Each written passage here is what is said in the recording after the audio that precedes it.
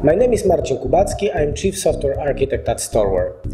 Today I'm going to show you how to protect oVirt environment, especially its configuration. So we are not going to protect virtual machines, we are focusing on the oVirt itself. With vProtect 3.7 we have introduced application backup. This allows you to execute custom commands and extends vProtect's base capabilities to protect virtual machines and applications inside them. It can be also, as well, physical box or anything else that you can actually think of. Basically, using your own custom scripts. To protect oVirt Manager, we need to back up its database.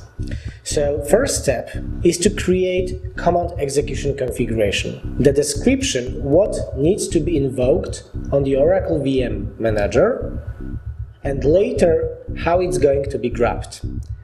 In our case, it's going to be a file that resides remotely over SSH on the oVirt Manager. We are using engine backup command. We need to pass few more arguments, such as mode, scope, path to the output file, very important part, and finally that we would like to export data from this host, which is file, and its location. You can optionally remove files after export. Once we have command execution configuration, we need to create actual application. Our application in this case, it's going to be OVM Manager database. First step is to provide name of the application. You need to specify which node is going to execute this backup, pass optionally some environmental variables, specify backup policy, because you may want to have certain set of schedules, particular backup destination that you would like to use, and very important part, because the export process is being executed over SSH, we need to provide SSH credentials.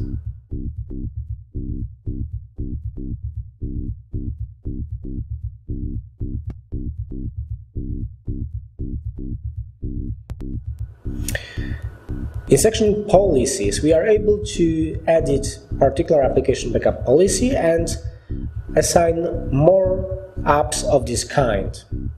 So if you have multiple instances of your oVirt Manager, that's the way to go.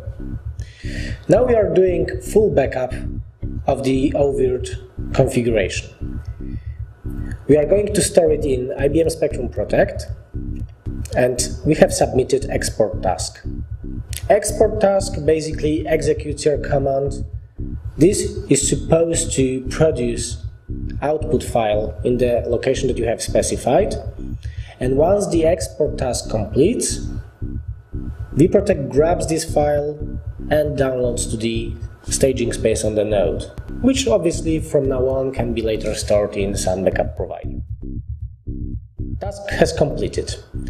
So now we have successfully initiated backup on the oVirt Manager and stored it in IBM Spectrum Protect. Now we are going to restore backup to the original application. Original application in this case is our oVirt Manager. We can obviously restore it to the file system that resides on the node, but in our case we want to make this step a little bit easier. So we are providing path on the oVirt Manager right now. vProtect is going to restore file to the node and later push it to the specific location on the oVirt Manager. We can now check if the file is present after restore. Import has just finished and we see that there is a tar archive which should contain all of the files necessary.